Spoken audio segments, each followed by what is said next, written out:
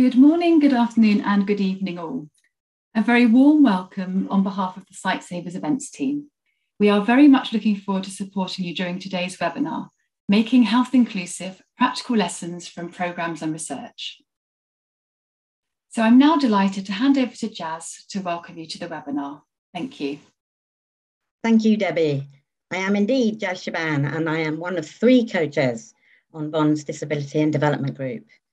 I have got shoulder length, brown hair, quickly greying, which is a bit worrying. I'm wearing glasses and I have a cream cardigan on. And it is my great pleasure to welcome you all to this webinar jointly hosted by DDG and the FCDO. These joint events, scheduled to coincide with the International Day of Persons with Disabilities, give or take a day or two, are becoming a bit of a tradition for DDG and the FCDO. DDG has enjoyed a productive relationship with the FCDO, and one which we believe is key to ensuring the rights of people with disabilities are upheld in development and humanitarian actions by the UK government and its partners internationally. Today's webinar, Making Health Inclusive, is one such action and involves panelists from across DDG's membership and their FCDO collaborators. So to kick things off, I'm delighted to introduce to you our co-host, Alicia Herbert, who is FCDO's Director for Education, Gender and Equalities. Alicia, over to you.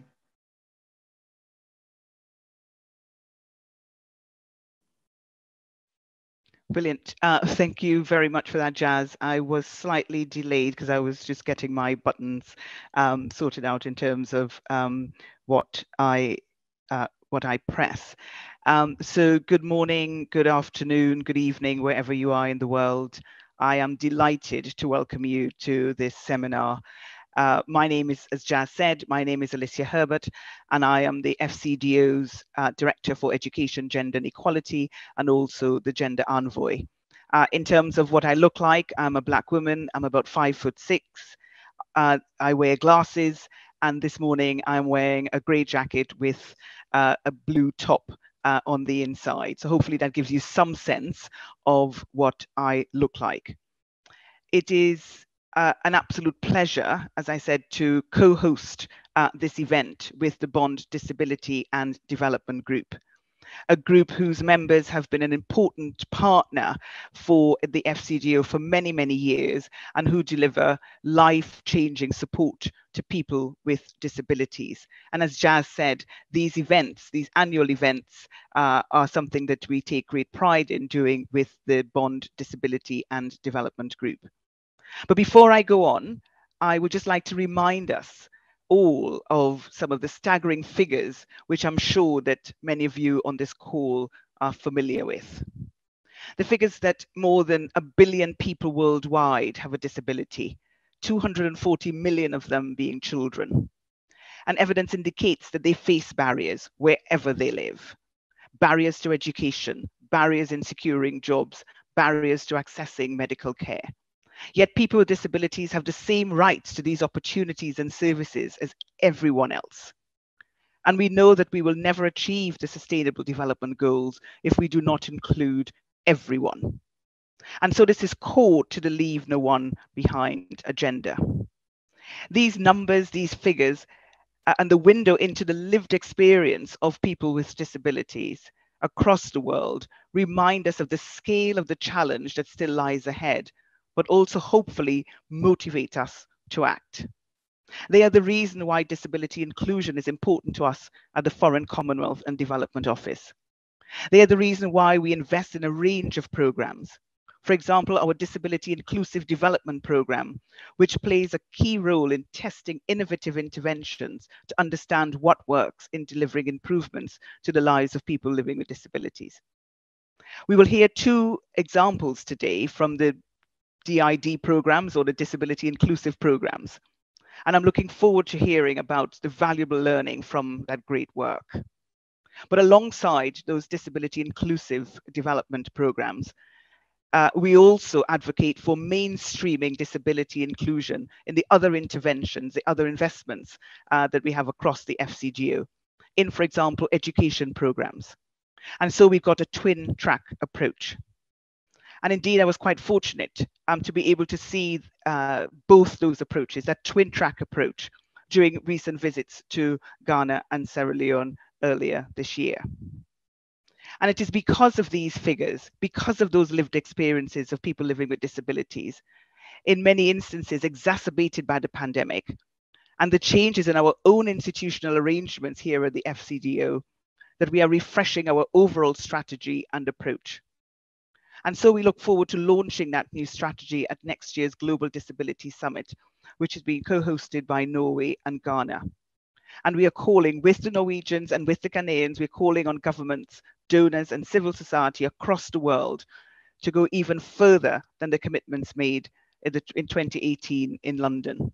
Thank you very much for your time this morning. Welcome again. And now I would very much like to introduce you to my colleague, Darren Welsh, who is a fellow director here at the FCDO. Thank you. Darren. Good morning, everybody. Just want to check you can hear me. Yes, we can. Fabulous. Great. It's a real pleasure to be with you this morning. I'm Darren Welsh. I'm the Director for Global Health at the FCDO. And perhaps just as importantly, I'm also one of our senior disability inclusion champions, a role I take really seriously. And for anyone who isn't able to see me, I'm a white male with fair hair, probably needs a trim at the moment, and I'm wearing a cream-coloured jumper. It's a bit chilly here in my converted garage home office. So that's me and where I am. As Alicia has said, people with disabilities often face barriers in many areas of their everyday lives, but health is in some ways even more important and complex than some of those other areas, and it's more critical given that people who live with disabilities require access both to their essential health services, but also often to specialised services which can be related to their impairment or unrelated.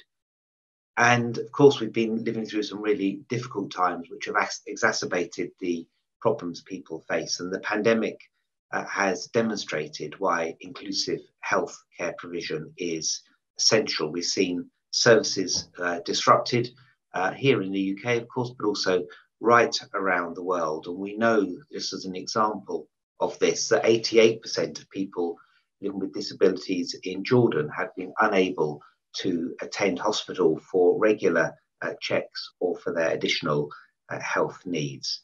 And we know that there are really serious indirect impacts from the pandemic, as well as the more obvious direct ones. And of course, even without the pandemic, there are many reasons why people with disabilities cannot access medical care. Services aren't always designed with inclusion in mind. There are, of course, cultural factors and barriers in some contexts, and often very practical ones. Sign language interpreters are sometimes banned from medical appointments. Hospitals may not have ramps or lifts, buildings not designed with disability inclusion in mind. So we look forward to hearing a bit later on from Florence and Queen, who will talk about the lived experience of people with disabilities in their home countries.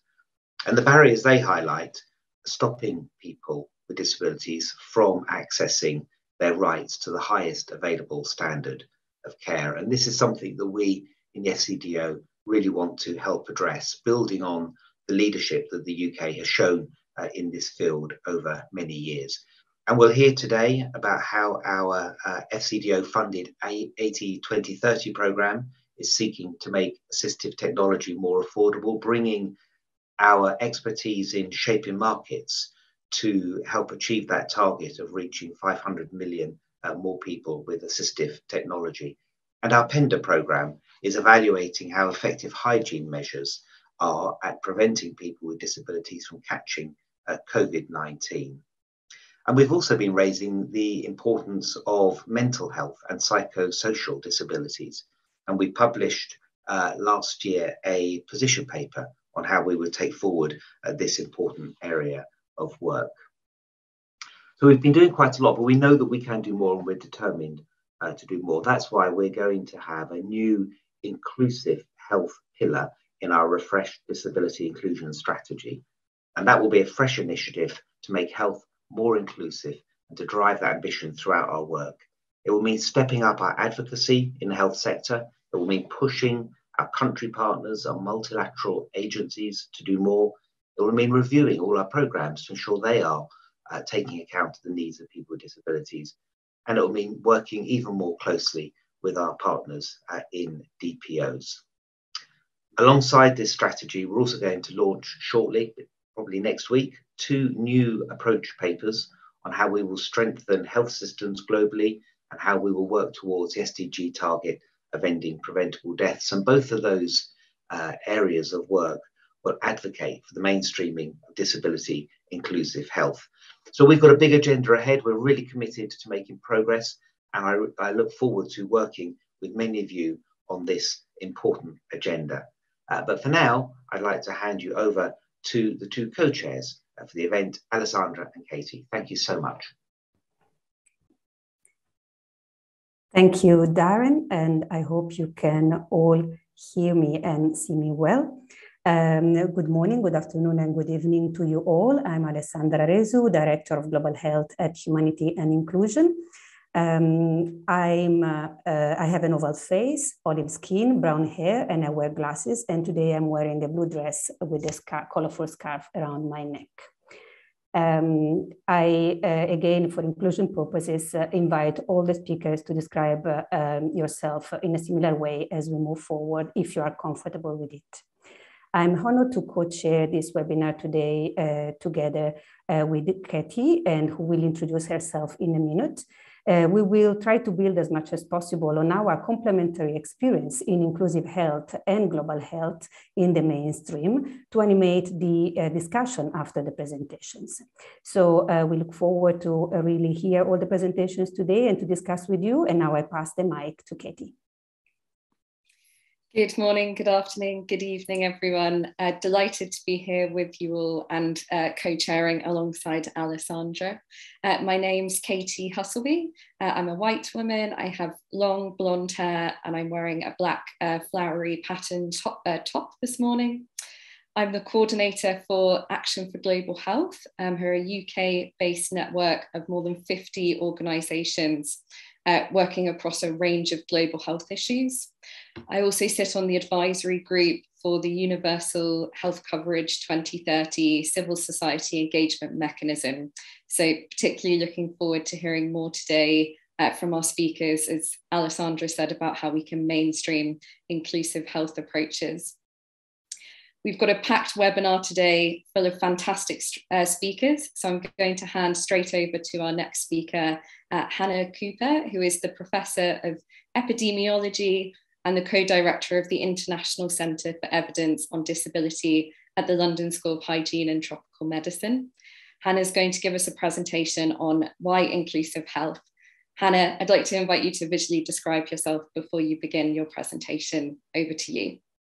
Thank you, Katie. My name is Hannah Cooper. I'm a white woman with mid-length brown hair, and I'm wearing a very nice, my very favorite pink necklace.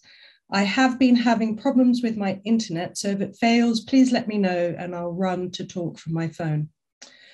So as introduced, I'm the co-director of the International Centre for Evidence in Disability, together with my colleague Tom Shakespeare, who's presenting later, and we also co-lead the FCDO PENDA project.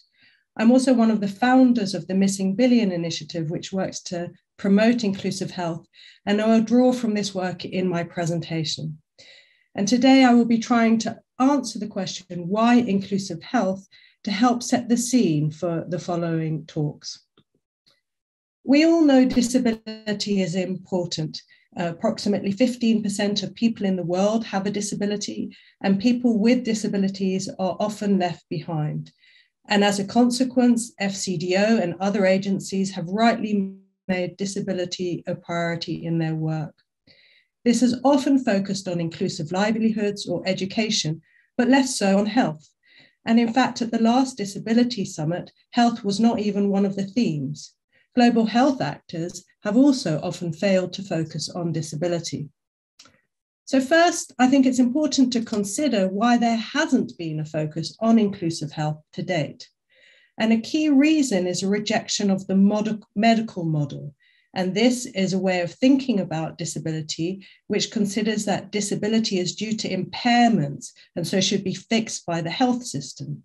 So this medical model doesn't consider the important role of society in the experience of disability and the need to break down societal barriers. Therefore, there's been a shying away from talking about health and the need for health services in relation to disability. But health is important, including for people with disabilities. Indeed, people with disabilities can be described as having a narrower margin of health, meaning that they may be more at risk of health conditions as a result of their underlying impairment, as well as structural factors like higher levels of stigma and exclusion.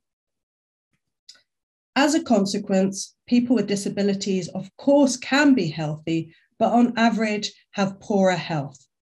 This means that people with disabilities can be roughly described as having 3 types of healthcare need.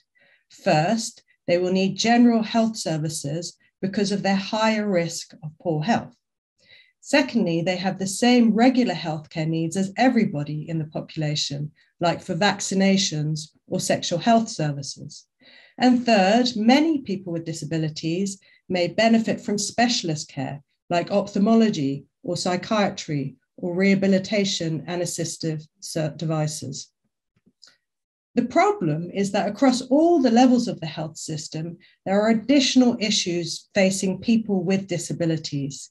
This means that health is not inclusive, and these problems are stopping healthcare from being inclusive are often viewed in terms of barriers, like negative attitudes, poverty, or inaccessibility.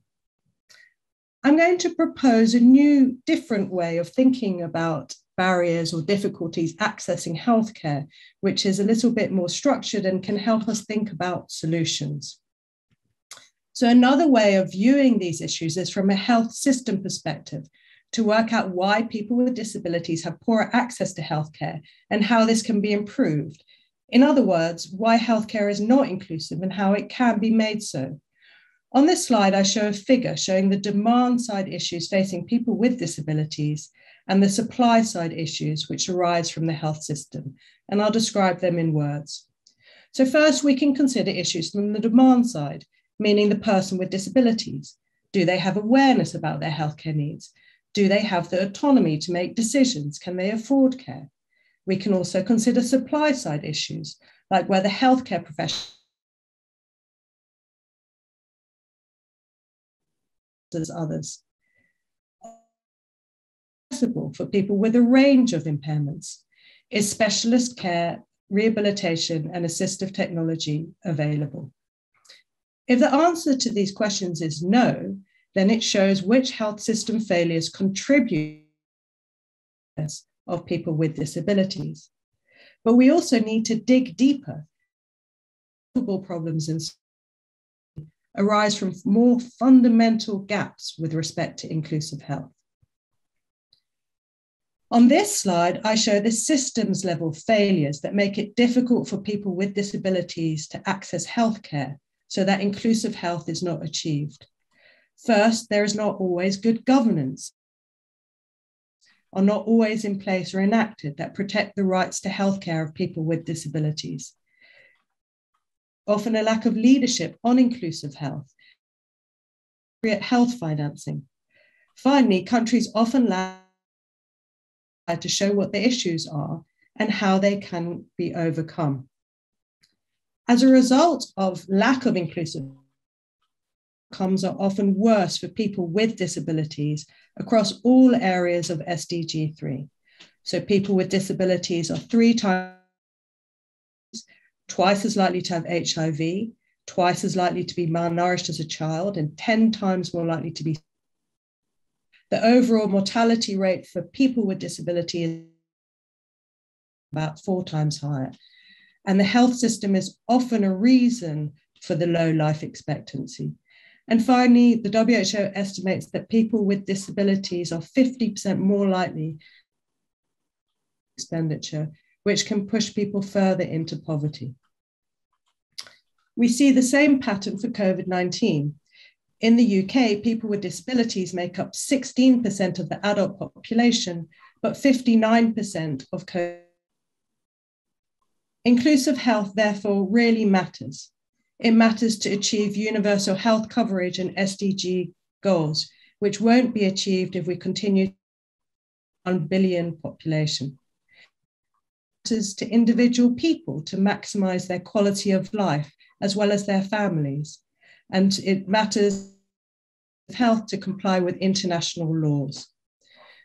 Moreover, an inclusive health service will not just work better, but also for others in the population, like people with temporary impairments, minority language speakers, those with different sexual orientations and other kinds of differences, and so on. What should we do? Well, we need to think about different kinds of entry points into the health system to make it more inclusive. So if we go back to this framework, we can think points. So can we improve policies?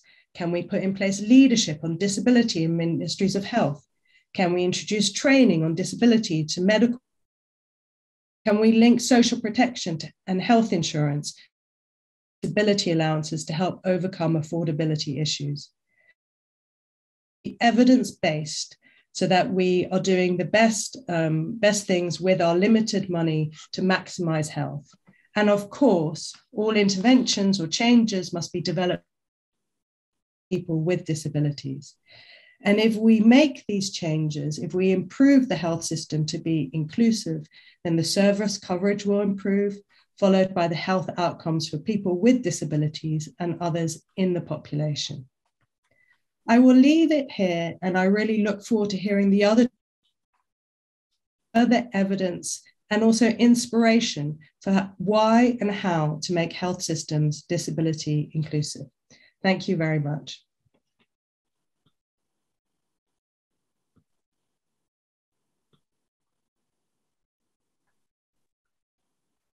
Thanks again to Hannah Cooper for her presentation. And now we are moving forward. We are now going to share a discussion between Tom Shakespeare, Professor of Disability Research, and the co-director of the International Center for Evidence on Disability at the London School of Hygiene and Tropical Medicine, and Florence Najir, PhD candidate at the Makerere University in Uganda, and Queen Seketi, University of Zambia, on the barriers people with disabilities face accessing healthcare. So this is a video that we are sharing now with you. We hope you can enjoy it, and thank you for starting the video now.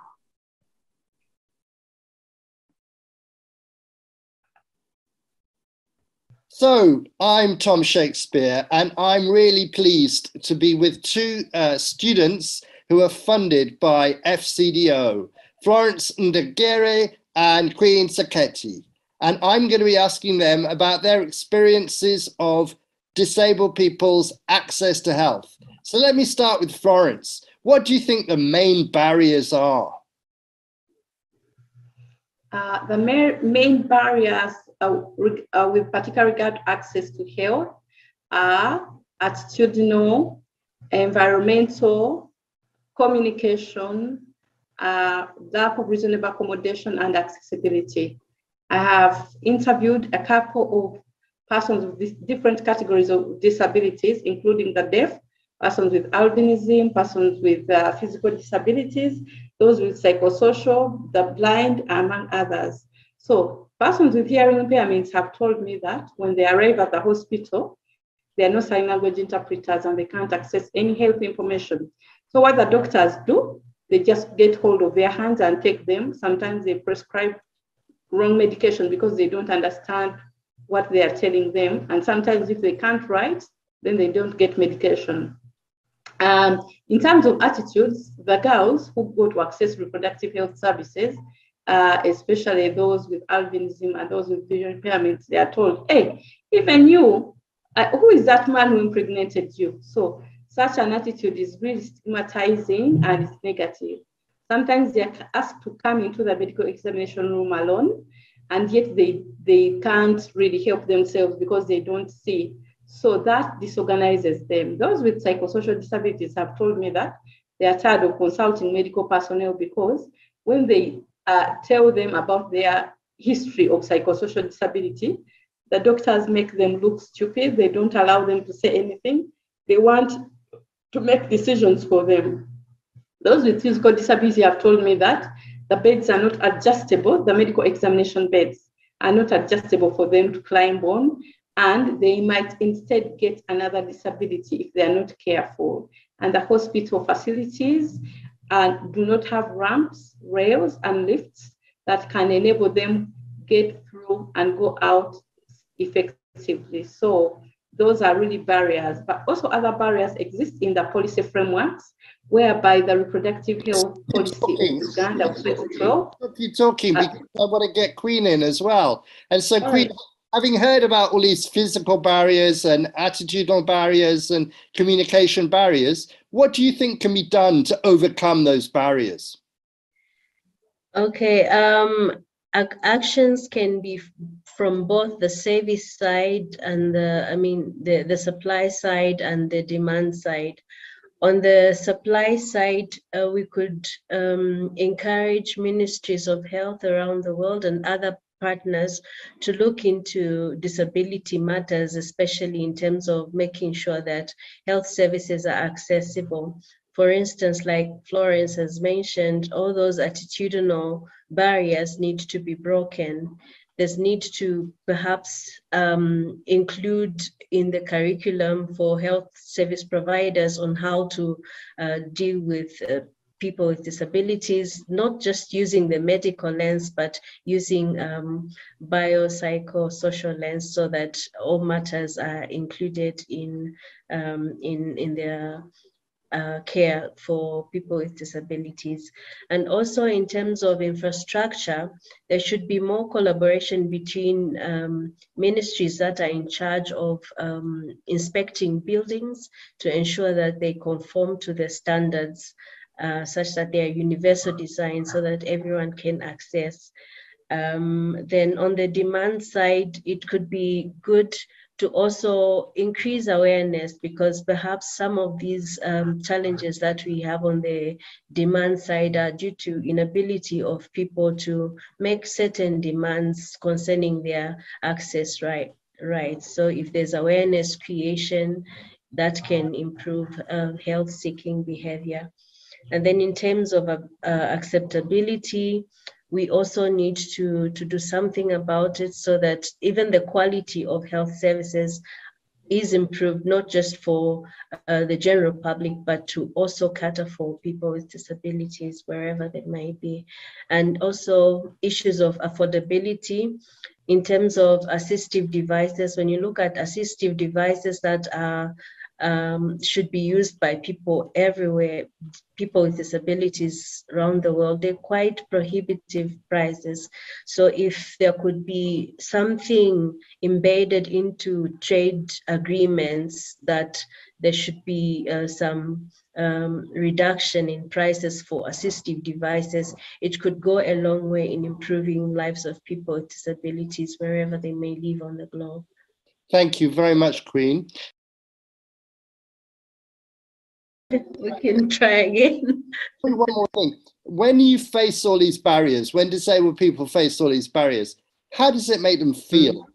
How do you think it makes you and other disabled people in Zambia, Uganda, Kenya, countries, how do they feel about these barriers? Some of them cry. I've had, in my previous research on determinants of access, determinants of orthopedic service utilization, others shared that they cry. You know, you need a new pair of artificial limbs, but then you can't afford. It's way beyond what you can even get from your relatives. For instance, you get zero income, you depend on family for basics like food and clothing. Then on top of that, here is a device that is costing way above even the head of household's income. So some just cry, others forget about it like they don't need them. So there are these other various coping mechanisms that others... They cope without it, in other words. They do without. Yes, they do without. It makes them feel sad because inability to access that right, I call it a right, access to assistive devices is a right for people with disabilities. Once that is not achieved, it impacts on access to other rights. If they don't have assistive devices, if their children will not be able to walk to school, if they're not able to walk to school, they will not be educated. If they're not educated, they have very few prospects of employment in the formal sector where the pay is good. If they are lucky to have, I mean, blessed in our situation, we like to say blessed, to have people that teach them a skill, they can only go as far as just meeting their basic needs, but not going beyond that to have the things that they would dream of.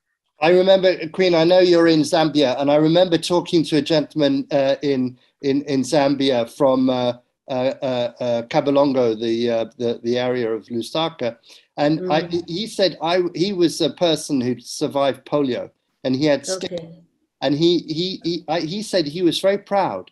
He had finished. He had finished, and I said, this must have been very difficult for you to get to school. Yes. And he said, yeah, it took me 3 hours in the morning, 3 hours in the evening to walk home from school. I was stunned, absolutely stunned. That other people may walk a kilometer in an hour or whatever, but it took him 3 hours. What a day. Yeah, he finished school. So I agree with you. You're obviously completely right. I'm sitting here next to my wheelchair, and my wheelchair is insured for £2,000. And I can't anybody in Uganda or Zambia for £2,000. It's like for a year. So it's luxury. I'm very lucky to have what I have. Exactly. I'm sorry we've lost Florence, but I want to. We might have to record again, but for now, thank you very much for your contribution, and we'll talk again soon. Bye-bye. Thank you. Bye.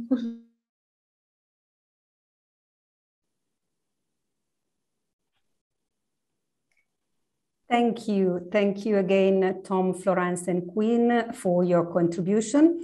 And we now would like to take you one step forward in exploring and understanding how to address barriers to health information and services, with particular attention to sexual and reproductive health and rights.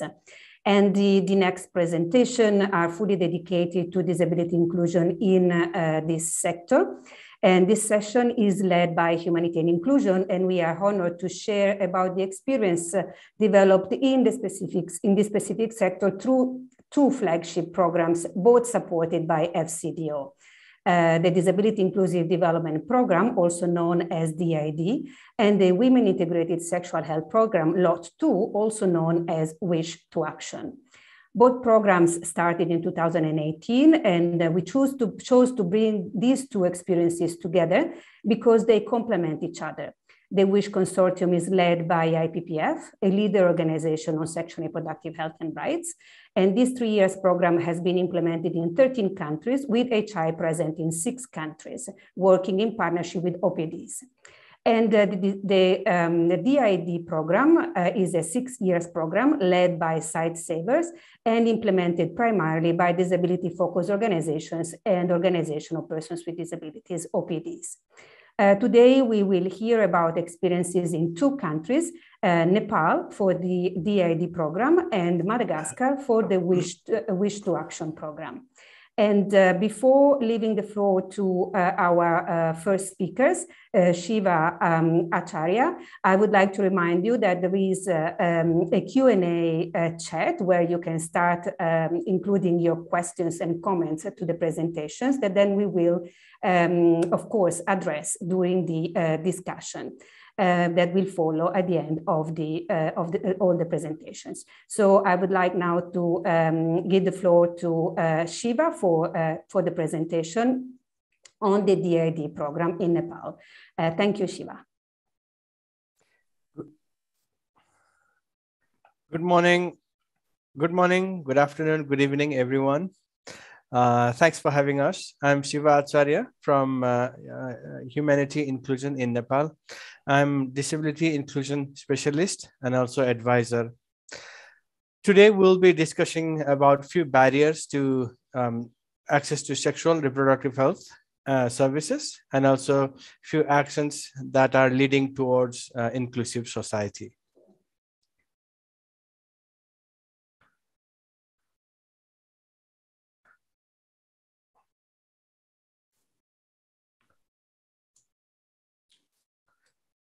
First of all, I want to draw your attention to facts and figures that have been drawn from the Strengthening Adolescents' Sexual and Reproductive Health Rights and Livelihood Program under DID here in Nepal.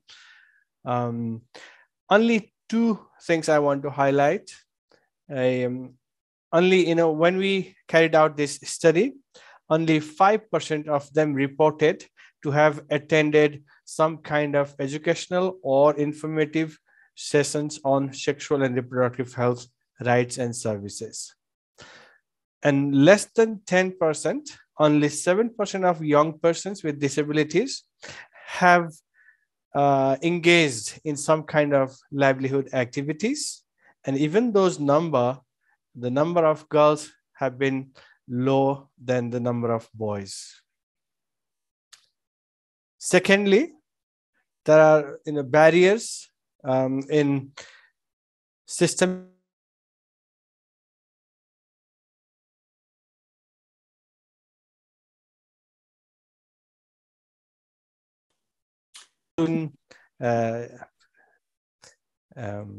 curriculum in for health workers at all levels. I mean to say from local to federal level, all health workers, neither in their training materials nor their regular course include something on disability and disability inclusion. Secondly, there are a few materials on sexual reproductive health rights for adolescents for children, but those materials are not adapted to reflect the situation and experience of young persons with disabilities. Similarly, there's also barrier among another level of access to like physical access to health system is always the problem. The impact this SRH, the link between sexual reproductive health rights and livelihood is also very stark, and we would like to highlight it here. Young persons with disabilities or young couple married from intercaste backgrounds, or young couples that they represent different religion than that of their parents are the one who are deprived of sexual reproductive health rights, health services. And this is the group which are also deprived of economic opportunities. So what we are doing to support this? The adaptations on examination systems, certification, and curriculum and training are proposed so that TVET, all these technical vocational education training program, are inclusive for young persons with disabilities. Similarly, we also make linkages to various schemes run by either government or other entities here in Nepal. After this, I would like to draw attention to two different videos that we have here. And one of the video is from OPD representative that he is sharing his observation on access to sexual reproductive health services to persons with disabilities. And the other video is from an accomplished health worker herself, and she is sharing her own stories, her own experiences, what she has to go through with regard to sexual reproductive health services.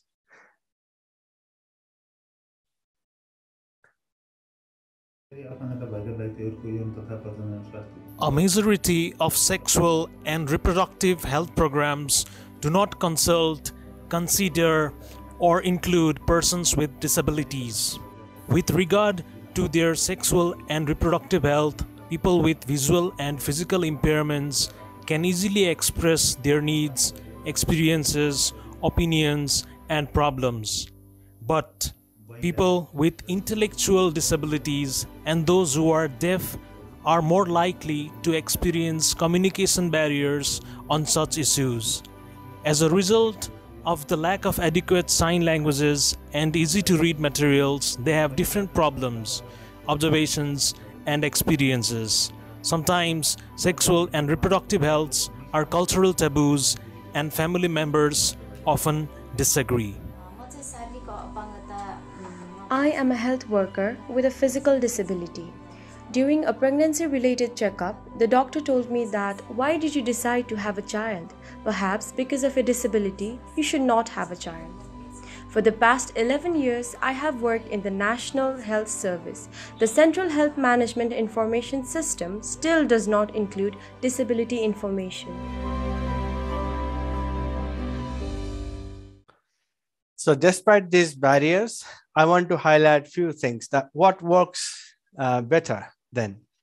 So we learned that if we provide a platform or a place where young persons with and without disability can come together, learn life skills, and also discuss about sexual reproductive health services available to them and about their rights, this would help them immensely in their future and in the long run.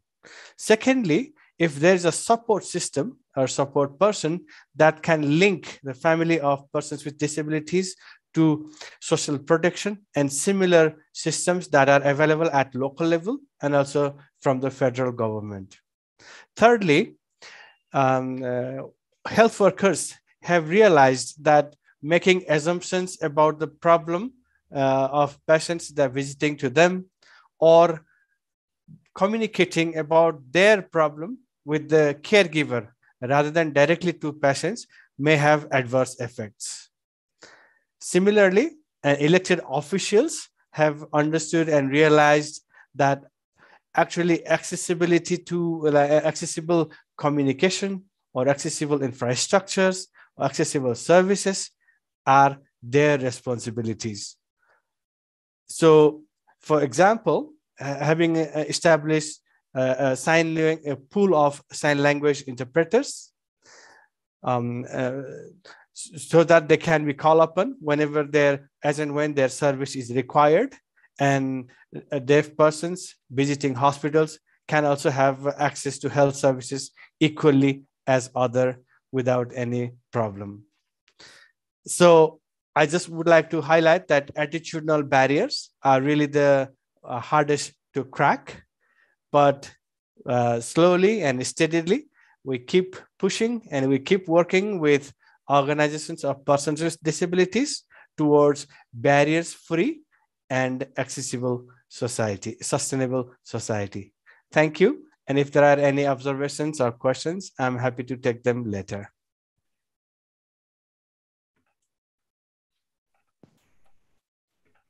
Thank you, Shiva, once again for your presentation. And now we pass the mic to Lendi Aniela for the short presentation on Madagascar from the Wish to Action program. Thank you, Lendi. Thank you. I'm Londi, and I'm the project manager for Wish to Action at Humanity and Inclusion in Madagascar. I have dark brown hair, long, a tan complexion, and I'm wearing a dark red shirt. So I want to begin by giving a brief overview of the reproductive health context for people with disabilities in Madagascar. And I'll share some key findings on facilitators and barriers for accessing reproductive health services that were identified in a barriers analysis study. I won't go into detail about all of them since some have already been mentioned by previous speakers. So for facilitators, one that I'd like to highlight is the country commitment for the inclusion of persons with disabilities, such as ratifying the Convention on the Rights of Persons with Disabilities and elaborating a national plan for the inclusion of disabilities. And then for barriers, I specifically want to highlight the last two barriers listed here, since these touch upon the case study example for Madagascar. So the first is the lack of training for medical staff on technical skills for the care of persons with disabilities as it relates to reproductive health. In medical school in Madagascar, there's no specific training on providing services to persons with disabilities. And then secondly, as I mentioned earlier, the country has made commitments for the inclusion of persons with disabilities, but the progress is slow for applying these commitments to the country context. So these two barriers that I mentioned lead me to the case study example for Madagascar. If we could go to the next slide, please. So HI Madagascar contributed to an enabling environment for reproductive health through the National Family Planning Curriculum. This National Family Planning Curriculum is used to train service providers who provide reproductive health services. And this national curriculum is a national document, it's a government document. And it addresses many topics in the curriculum, like the anatomy and physiology of the reproductive system, contraceptive methods, and conducting family planning counseling. But none of these topics include persons with disabilities. So for instance, the section on conducting family planning consultation includes information on family planning for specific groups like adolescents, men, or women living with HIV/AIDS, but it doesn't include persons with disabilities or anything on the rights of persons with disabilities as it relates to reproductive health. So Humanity and Inclusion reviewed all the existing curriculum documents, and after reviewing all the documents, it was decided that a new module on disability and inclusion would be inserted into the curriculum. And so information was also added to the introduction of the curriculum about the rights of persons with disabilities.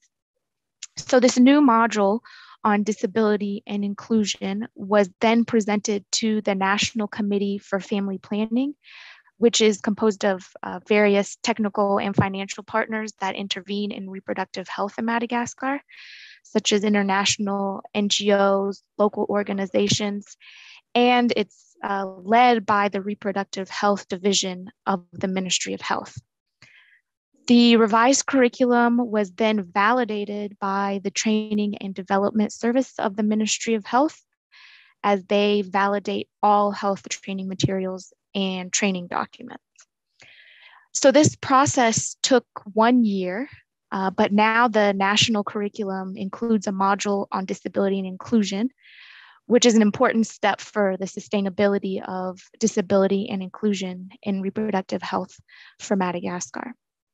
So I'd just like to conclude for HI that we understand that in many contexts, like in Nepal, for instance, persons with disabilities might not have access to comprehensive reproductive education, or like in Madagascar, service provider curriculums do not include a disability and inclusive perspective.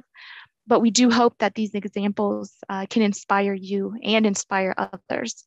And we're happy to continue sharing our experiences and lessons learned. Thank you.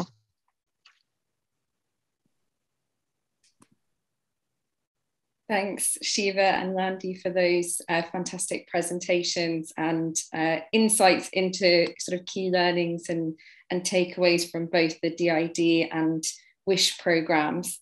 I'm now really pleased to introduce our next speaker, Andrea Pregel, who is the Global Technical Lead of Inclusive Health at Sightsavers, and is going to be speaking to us about a recipe for disability inclusion in health programs.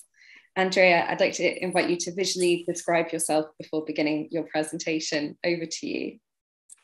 Thank you so much, Katy. Good morning, good afternoon, good evening, everyone.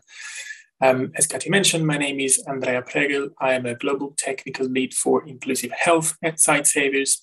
I am a white man with short hair. I'm wearing a purple jumper and a shirt, and I use he, him pronouns.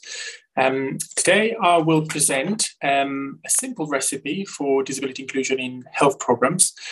As you have heard from previous speakers, there are a lot of barriers at different levels, so there's no single recipe that can solve all the issues, but hopefully this will give you some ideas and entry points to particularly mainstream disability inclusion in global health programs.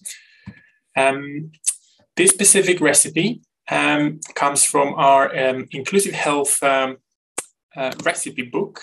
Let's see if this might works. Yes, it's from our Sightsavers Inclusive Health recipe book. In particular, I will be presenting some of the work that we've been doing in Nigeria, in Kogi State, where we are working with a lot of partners, including the Ministry of Health, the Ministry of Women Affairs and Social Development, to implement an eye care program, and we're working to make it more disability inclusive, particularly partnering with a lot of organizations of persons with disabilities, OPDs, in particular Advocacy for Women with Disabilities Initiative, the Albino Foundation, Hallyope Foundation, and the Nigeria Association for the Blind.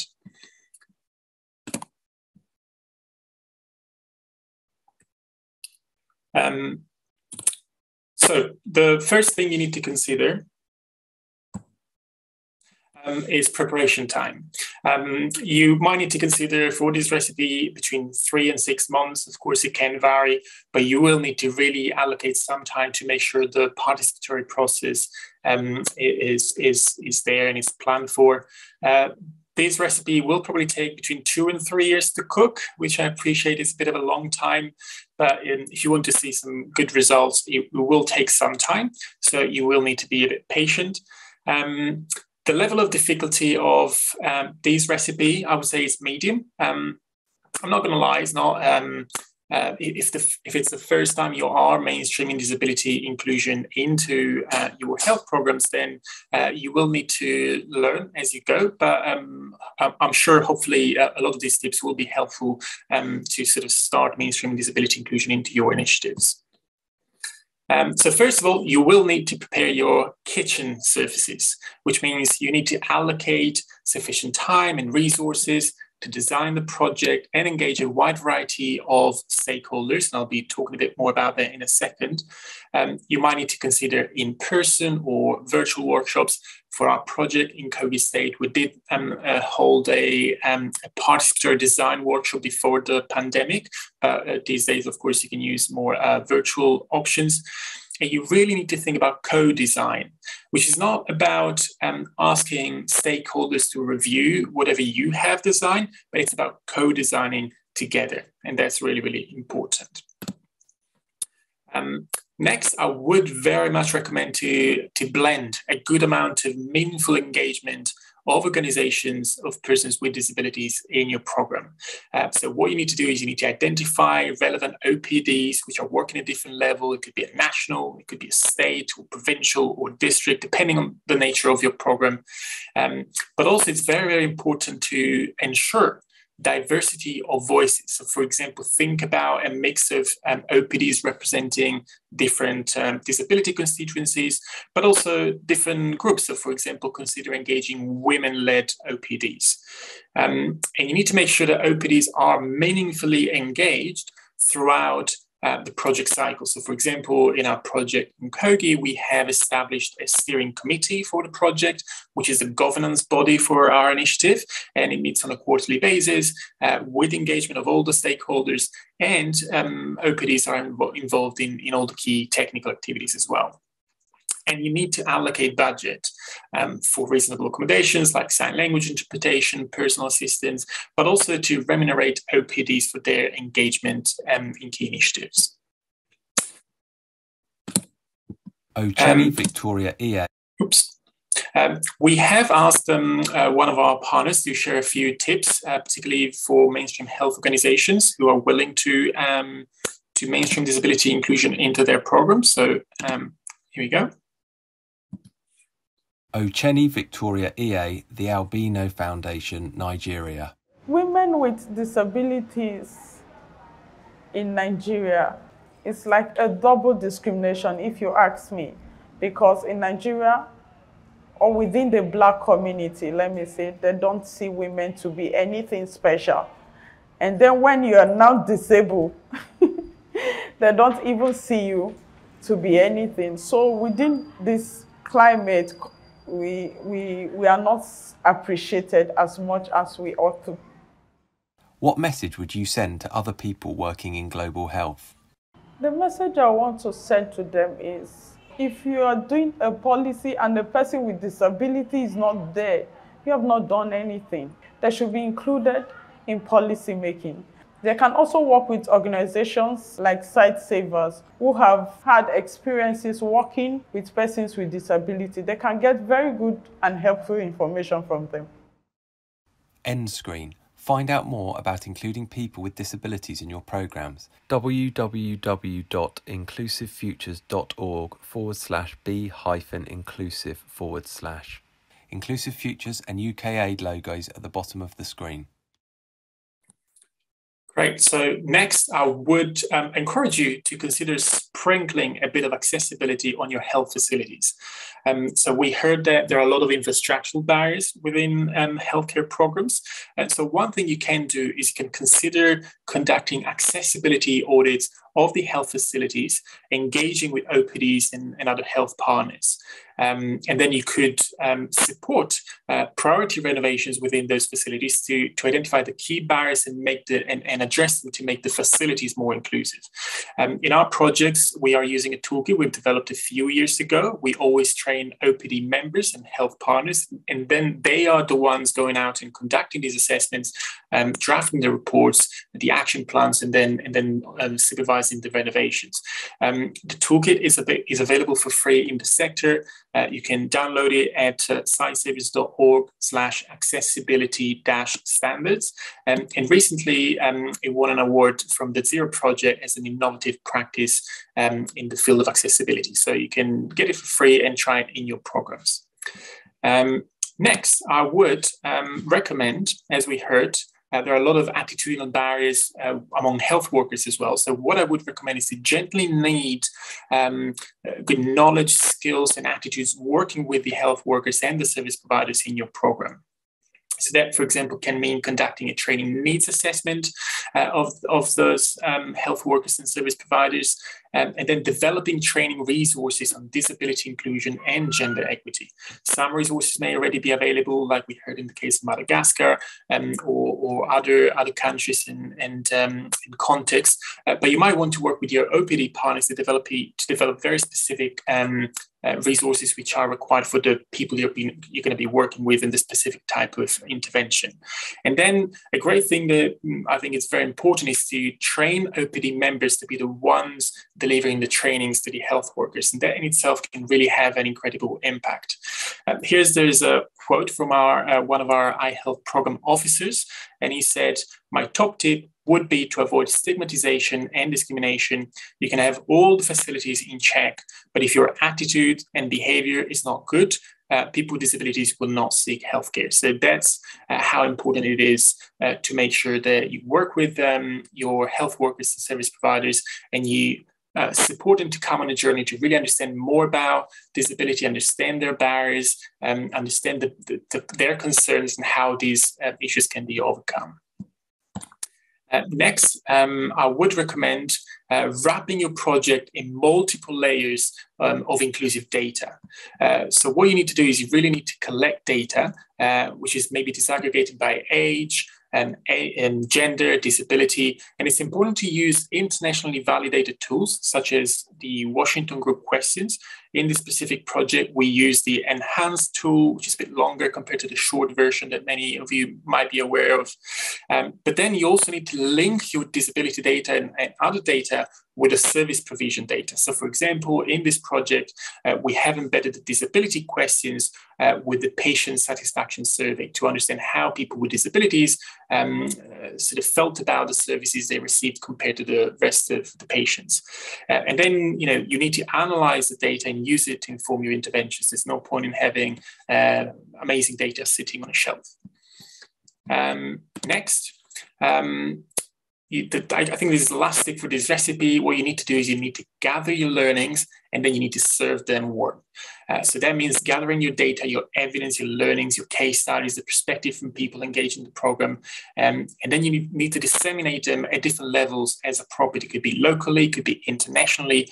And the goal is really to influence good practice at different level and influence relevant development stakeholders like maybe government bodies to take action and really address some of the key issues you have highlighted through your program. So for example, in Nigeria, because of the work we've done around accessibility audits, now the National Commission of Persons with Disabilities in Nigeria has now committed and has initiated a process to develop a set of national accessibility standards. So that shows that even though you cannot solve everything with a single recipe, sometimes your small recipes can actually influence a larger change on a bigger scale. So thanks again. I hope you will enjoy this recipe and I look forward to engaging later on in the Q&A. Thank you.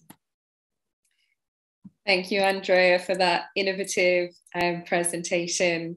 A reminder to please pop your questions into the Q&A box on Zoom. I can see we have a few questions coming in, so please do keep adding questions into the box. Finally, before we move into our Q&A discussion, we're now going to share a video jointly created by members of the Global Disability Innovation Hub, which is a research and practice centre on disability innovation, and the Clinton Health Access Initiative called Assistive Technology, Driving Affordability, Availability and Country Capacity.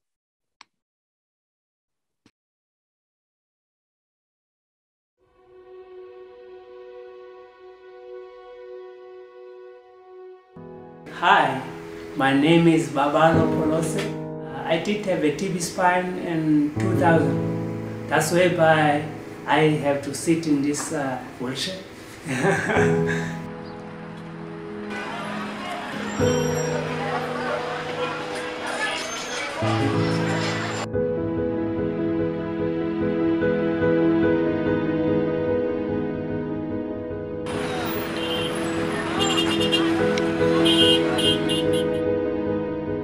Hi guys, good morning. So I'm doing ballroom dance and I enjoy every moment of it. So you must always know, you must have a belief on yourself. We have big dreams like everyone else. Over 1 billion people globally live with disabilities, just like Babalo. Most of us use or know someone that uses assistive technology products. Products like hearing aids, eyeglasses, wheelchairs, or prosthetics. But in low and middle income countries, only 1 in 10 people have access to the assistive technology products that they need to thrive.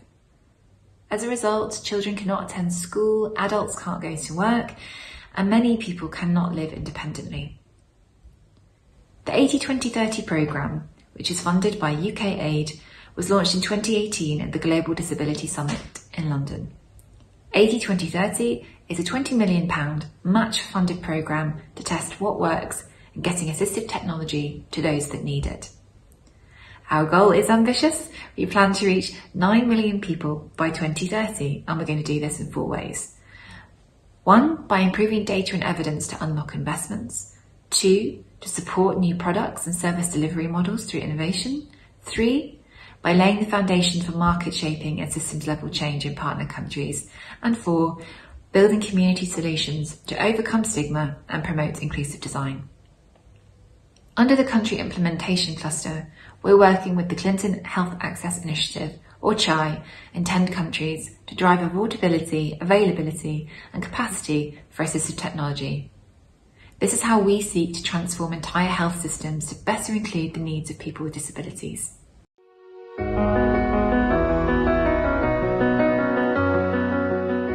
Right now, people with disabilities often don't have access to assistive technology because governments don't know how many people need it or even which products are needed.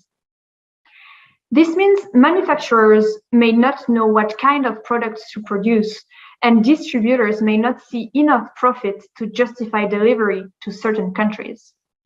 Buyers are left with fewer choices, and quality products can be expensive. This breakdown is not unique to assistive technology. A core piece of CHAI's work is shaping markets to lower costs and increase availability of essential drugs, diagnostics, and devices across many health areas. We help governments maximize the impact of limited funding by negotiating agreements with companies to make products more affordable. We also support countries to determine which products are needed, how best to distribute them, and ensure demand is sustainable.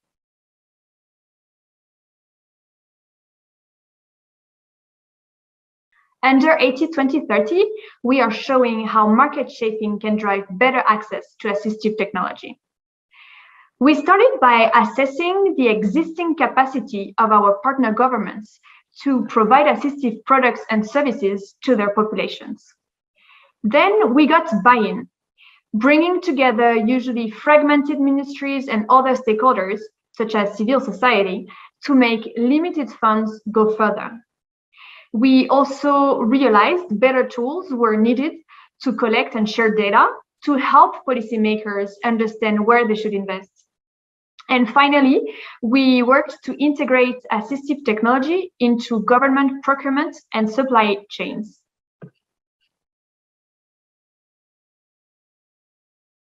This approach is working. In Malawi, for example, our work led to the first ever national policy for medical rehabilitation, which was developed in record time. In Malawi, the assistive technology country capacity assessment showed that a person who needs assistive product like wheelchair could not get it from public health facilities. This is due to 1, financing, 2, procurement mechanism, 3, standard. As a result, they would typically receive donated wheelchair. These wheelchairs might not be adapted to their needs. If it breaks, might not be repaired easily because parts are not available locally. And this might leave the person with no means of mobility.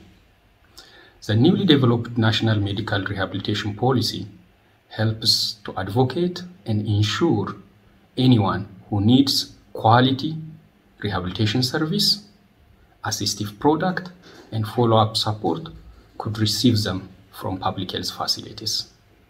The policy does this by helping government set quality standards and prioritize budget for assistive product, repair, and training.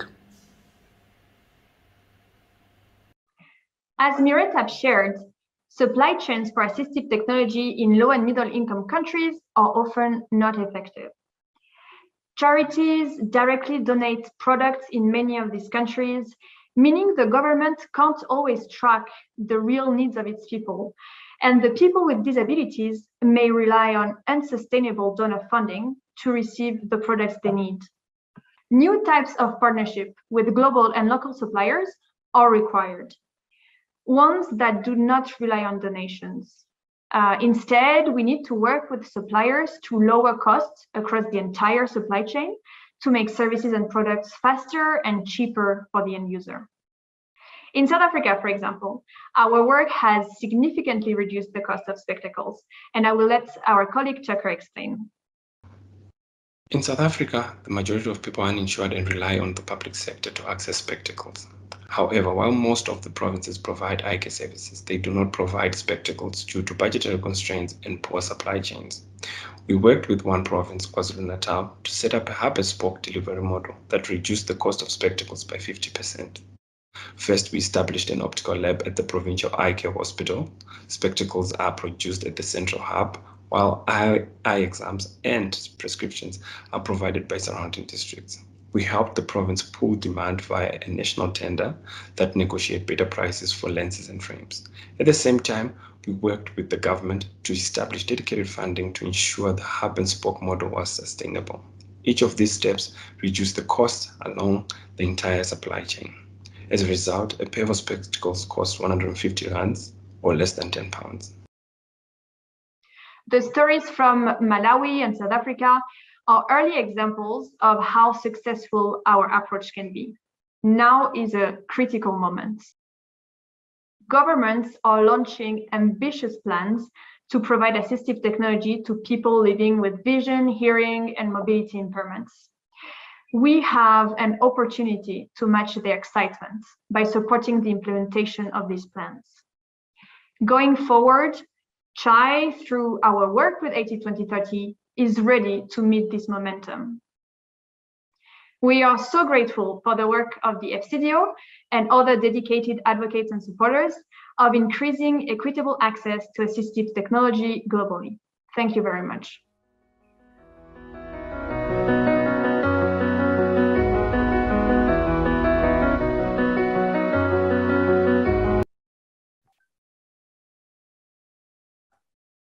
Thank you once again for this final contribution. And with this video, we have concluded the presentations for today. And I now invite our panelists, Tom, Landy, Shiva, Andrea, Naomi, and Frederick, to join us in the panel. Please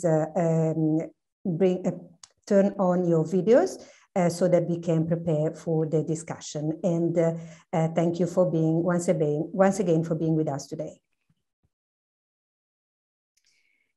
Thanks, Alessandra.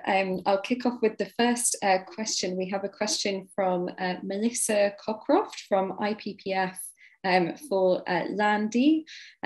Melissa asks, how difficult was it to convince the Madagascar government of the importance of including the module on disability into the National Family Planning curriculum? What were some of the challenges and what strategies did you use? Landy, over to you first. Great, thank you. It was actually not very difficult to convince the government about including a module on disability and inclusion. It was actually at the time the director of the Division of Reproductive Health at the Ministry of Health who solicited HI for support on including disability into the national curriculum. I think probably the biggest challenge is the time frame of how long it took. The curriculum is composed of 3 documents. So there's a reference manual, a trainer manual, and a participant book. And so all 3 of these documents had to be revised at the same time to include this new module. And then, as I mentioned, it had to be presented to the committee, the National Committee for Family Planning. And then it was the Division of Reproductive Health at the Ministry of Health who then had to send it over to the Department for Training at the Ministry of Health for validation. And it was the validation process that took the longest. Thank you, Landy, for your answer. And we would like now to move to the next question that was asked by Emma Zaya. The question is for you, Andrea. What would you say to someone who says that reaching people with disabilities in health programs is too difficult and expensive? What would be your answer? Thank you, Andrea, for your answer. Thanks for that question. I mean, I would say it doesn't have to be. Very often disability interventions end up being very expensive because they're not factored in at the very design stage, and retrofitting is always going to be more expensive.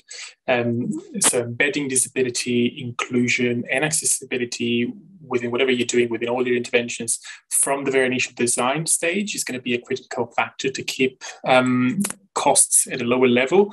That being said, it is crucial to make effective investments and to make sure you have budget lines for inclusion and disability in your projects.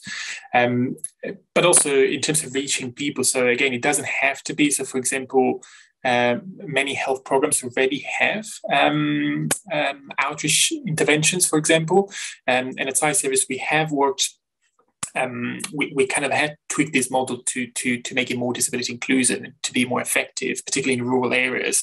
And so we have kind of embedded a twin track approach into it. On the one hand, this is about making general outreach activities more inclusive and accessible. And on the other hand, is about developing targeted interventions aimed at reaching the more marginalized populations and working in collaboration with local stakeholders like OPDs, but also other organizations which represent more marginalized groups. And very often these organizations have the contacts, but most importantly, they have the trust of the people they work with and represent. And so working together and working in partnerships is going to be, again, a critical factor to reach people. Thanks, Andrea, for that response.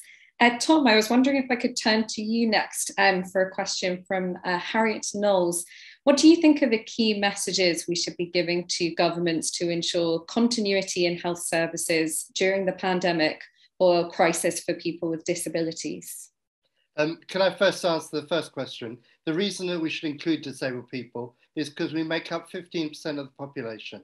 So any health system, any health offer which doesn't include 15% of the population is against human rights, but it's also undemocratic and unhelpful. It doesn't reach people. I think that the messages that we need to give are that disability inclusion doesn't need to cost much. The women I talk to, they have the same uterus, the same womb as every other woman. Just because they're disabled makes no difference. What makes a difference is the attitude of the healthcare provider who believes that that women with disabilities cannot get pregnant.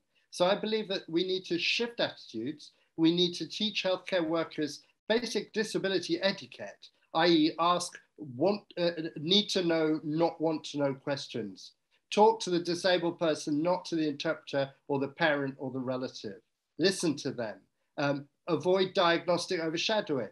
So all of these issues should be throughout healthcare, should ensure continuity, and it's basic healthcare providers that need to know them. And so I would hope that whether it's doctors or nurses or paramedics or allied health professionals, within their training, they will understand that disabled people are people first, people like everybody else, and that they have health needs, maybe particular ones, but they have general health needs. And I think that should ensure continuity so that when you see a patient, when you see a person, you see that person. You don't think, oh, they can't be pregnant, or, oh, they don't need this service. Of course they do. They're human beings.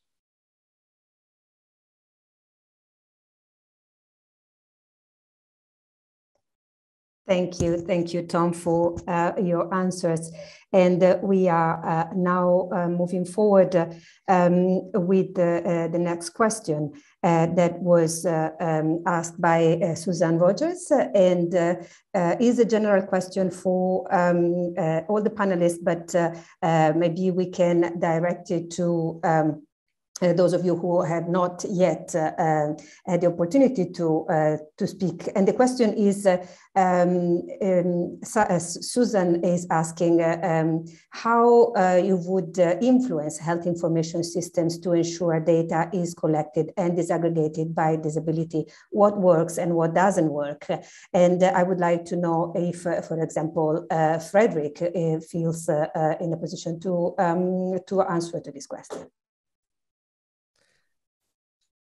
Can I come in here with my observation? Please do. Please go first. Yeah. Okay. Thank you. No, in Nepal also we try to, because our central health management information system have kind of subsystem where they can input disability.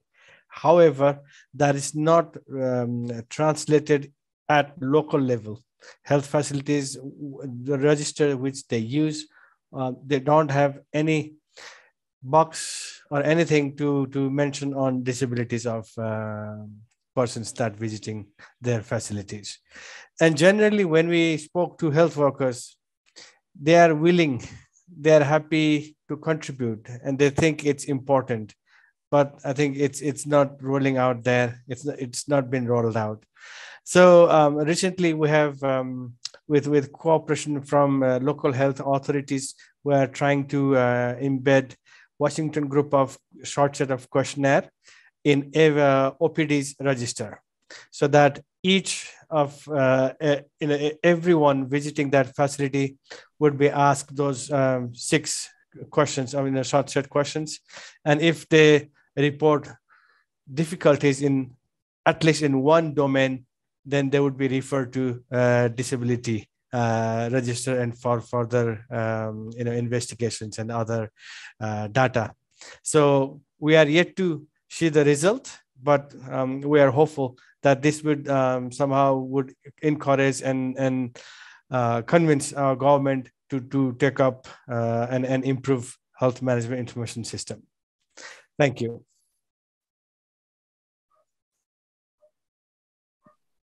Thanks, Shiva. Maybe if I can turn to Frederick and Naomi, we've had a question around assistive technology.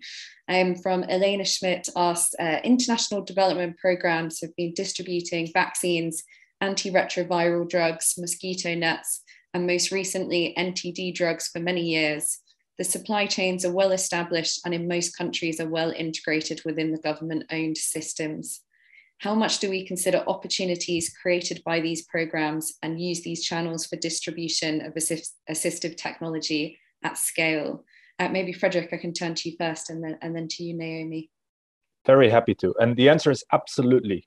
That's what we're considering. But I think the starting point is knowing what will be included, which is exactly why we need assistive technology is so broad. It covers so many different products. There is a model list by the WHO, but those need to be contextualized. So that is the starting point to understand what products need to be included into those supply chains. Then the quality standards should be established, the specifications, what do we consider appropriate products to procure, and then the mechanisms need to be put in place to understand how many products need to be procured regularly, and then where they need to be distributed.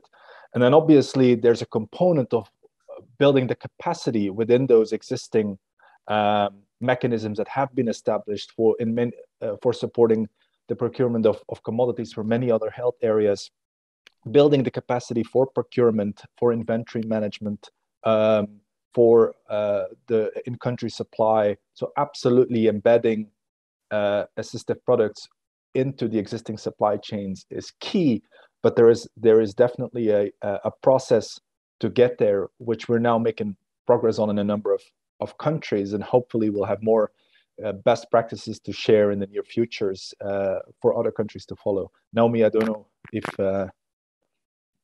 you want to comment on that. Yeah, I think just to say that it's really key to first, I think, have a picture of assistive technology within each country. And I think that's what the importance of the country capacity assessments have done, have kind of evaluated a country's capacity to deliver appropriate AT and what the need is. And once we understand that, we can look at the best way to provide it. Yeah. Thank you for your answers. And our next question that comes from Sean Martinez is exploring a little bit more the efforts and asking about the efforts that has been made to include persons with disabilities in sexual and reproductive health services, particularly at the intersection of LGBTQI+, race, ethnicity, and poverty. And Lendi, maybe you can take this question. Okay, so in the Wish to Action project, our main target populations are people low income, poverty, and vulnerable populations, so people with disabilities. So in the WISH project, we work to address all of those target populations and aspects. And so, like I mentioned in the presentation, we tried at several levels to include people with disabilities into sexual and reproductive health services. So, for instance, having included a curriculum on disability inclusion into the national curriculum for service providers who provide reproductive health services. I didn't mention in the presentation, but we also work with organizations for persons with disabilities that we partner with, who we gave capacity building on reproductive health so that they can also go into the community and to other organizations for persons with disabilities to provide awareness raising about the existence of reproductive health services and also the rights of people with disabilities. Thank you, Landy. And maybe to go one step forward in answering to Sean, we can also say that very often the working at the intersection of different factors and identities, including the LGBTQI+ identities, is essential. But we see that is still many of the projects that are implemented on disability inclusion need to strengthen the perspective, the intersectionality perspective that brings together all the different factors that you have listed, shown in your question. And therefore, the real call is for everybody who is engaging in this project to keep really the intersectional perspective in mind, because often, for example, when we work on family planning, there is this a bit traditional idea that family planning is also for heterosexual couples. And of course, this is a long conversation that we cannot have here, but we need to move forward and make sure that everybody is included in the work that we do on sexual and reproductive health, keeping this intersectional perspective. And Katie, back to you for the next question. Thanks, Alessandra. I think sadly we've now run out of time. So just a huge thanks to everyone, to all of our speakers, all of our panelists for this Q&A discussion and for all of your insightful responses and comments. For our final item of the webinar, I'm going to hand back over to Alicia, who's going to provide us with some closing remarks. So Alicia, over to you.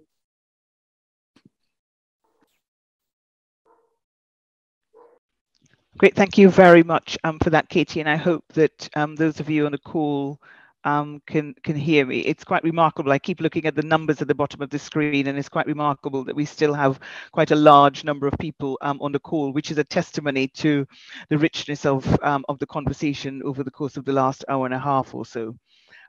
We've heard a number of informative and valuable examples today, about how significant the consequences are for people with disabilities if we do not address their needs in design and implementation, and a whole range of needs and a whole range of people living with disabilities as well. But above all, Queen and Florence's research demonstrates why it is so important to remain true to nothing about us without us. And people with disabilities are the people who are best placed to tell us what the barriers are. It is then our responsibility as a society to remove those barriers and to support efforts to do so. It isn't always easy to know how to remove the barriers or what can be done better, but hopefully some of the messages that we have heard today will help direct policies and interventions towards the most effective solutions. And indeed, we'll continue to build that evidence. I would like to thank everyone who has spoken today, as well as everyone who has contributed to the work presented. Thank you very much to the Bond Group for co-sponsoring the session, and to Debbie and MYT team for hosting it. Thank you to everyone who has attended and asked questions. And I hope you all took something away from it today. And finally, thank you to both Alexandra and to Katie for chairing the event and for guiding this discussion. Thank you very much, and do enjoy the rest of the day. Thank you.